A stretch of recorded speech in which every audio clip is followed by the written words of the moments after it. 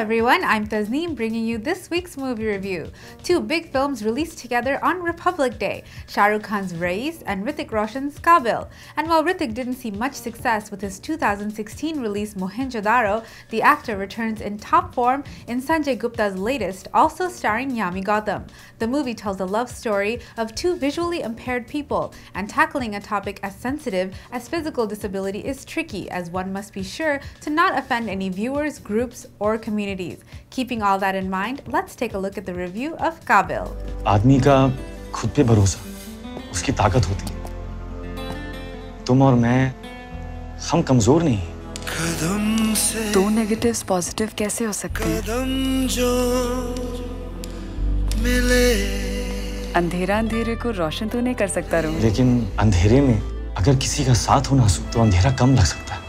Rohan, played by Hrithik Roshan, and Supriya, played by Yami Gautam, meet through a matchmaker and fall in love. While both are blind, they are also independent working individuals who are very self-sufficient. Supriya is a musician and Rohan is a voiceover artist who also has a heightened sense of smell and hearing. Soon after the two marry, they are faced with a heinous crime and tragedy that soon follows. When the police refuse to help, Rohan takes it upon himself to get justice. Kaabil works in two parts. While the first half is a sweet, charming love story about two blind people who fall in love, the second half is a revenge action film against those in power. Therefore, the tone of the overall movie is a bit inconsistent. However, Kaabil is still a solid watch with an engaging storyline that keeps you interested throughout. Director Sanjay Gupta makes a conscious effort to not let Hrithik's character come across as someone who we should pity. Therefore, we are rooting for the underdog and for him to come out as the hero who triumphs at the end. The action scenes are well shot with an ending that's solid. But despite all this, the movie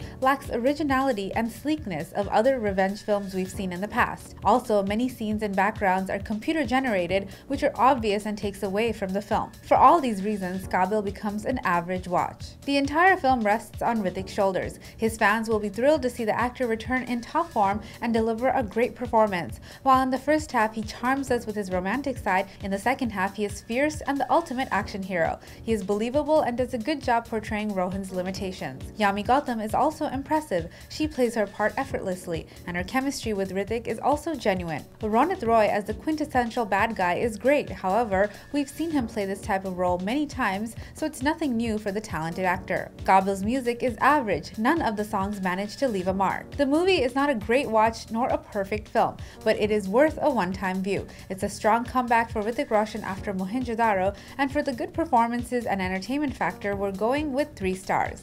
Kaabil is definitely worth a watch, at least for Hrithik Roshan's performance.